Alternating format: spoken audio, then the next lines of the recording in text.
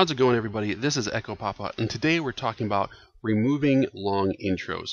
Now, I had gotten a question, and someone wanted to know if you could use the video editor to get rid of the long intros that are often in front of music videos. Like, for example, I've loaded up one right here, and as you can see, the beginning of the video starts off in a dingy parking garage, and there's they're just walking around doing nothing, and the song doesn't actually start to this cue point right here.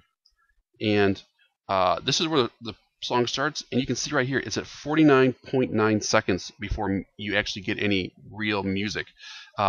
So I mean, that's nearly a minute, and so I understand the want to skip past the intros. Now, I know a lot of you first might say, well, why can't you just put in a cue point and then jump straight to it? Well, yes, you can. You're very welcome to do that too. But if you want to kind of bypass that, you can just remove those long intros altogether. Now, we're going to be working with a video, but this also works with music files. It's not limited to just videos. But the person, they had asked about a video, so that's what we're going to work on. So let's go ahead and we're going to close this window out. We're going to come down here to our song. We're going to right mouse click on it. But we're not going to go to the video editor. We're actually going to go to the track cleaner. Click on that, and here's our track. Now, right here, if we use our scroll wheel, we can zoom in. This part right here, this is where the song actually starts. But what we're going to do, we're going to remove everything that's in front of this.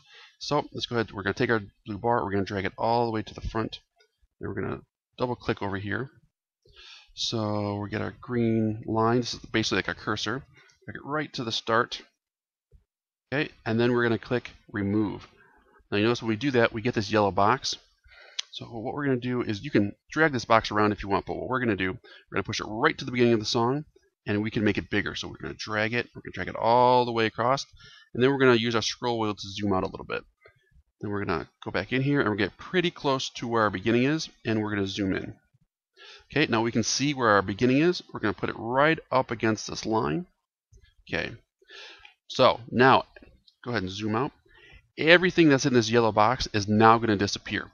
We're going to go ahead and let's click the save button, and it's going to want us to save it with a new name. You can change the title and the artist if you want to, but I usually just change the name of the remix. In this case, we're going to type in deleted intro, but you can name it anything you want. Click save. All right, now we're going to go ahead, we're going to unload this. This is our original track, and we're going to go ahead and search for our new track. We're just going to type in the song name again. Okay, now here it is. Here's our original track again right here, and then here is the track that we just made, and it says deleted intro. So we're going to go ahead and we're going to drag it up there, and now you can see it starts right at where that drum beat hits. So we don't have to sit there and wait for that long intro. It's going to be there whenever we want it. Now remember, that doesn't work just for videos. It also works for audio files, and it doesn't just work for intros. If you want to cut an outro, you can cut out a center of the song if you want. So there's a lot of uses for this. And so what is this file that we just made? Well, it is a VDJ edit, kind of like some of the VDJ edits that we've seen in the past. I'll go ahead and I'll show it to you. You can go to File Operations, open it up in Explorer. And here it is right here. Basically, it's just a little data file right next to the original file. And in this file, you can see it's pretty small, 253 bytes. All it really does is contains the information that Virtual needs to make the edits. So there's not actually, we didn't create a new video, we didn't create a new audio file. All we've done is just basically created a little edit file.